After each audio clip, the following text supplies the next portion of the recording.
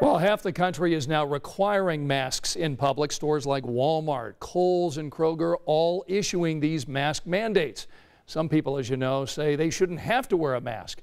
But as our Dustin Grove explains, we've been here before.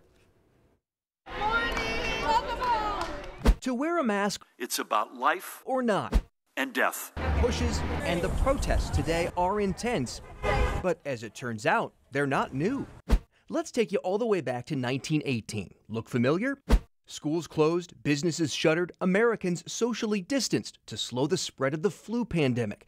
But it wasn't the lockdowns that caused angst. It seemed to be the mask orders that were the ones that got people upset the most. There were public service campaigns telling Americans it was their patriotic duty to wear one.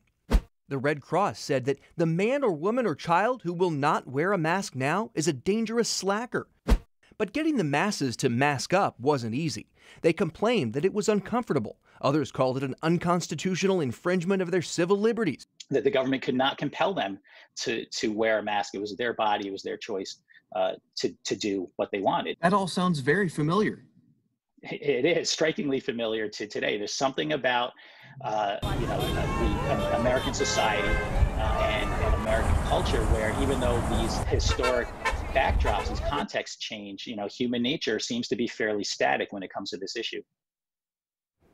Well, there was a mask mandate in place here in Indianapolis for the flu pandemic back in 1918. The same was true for some other cities like Denver and San Francisco.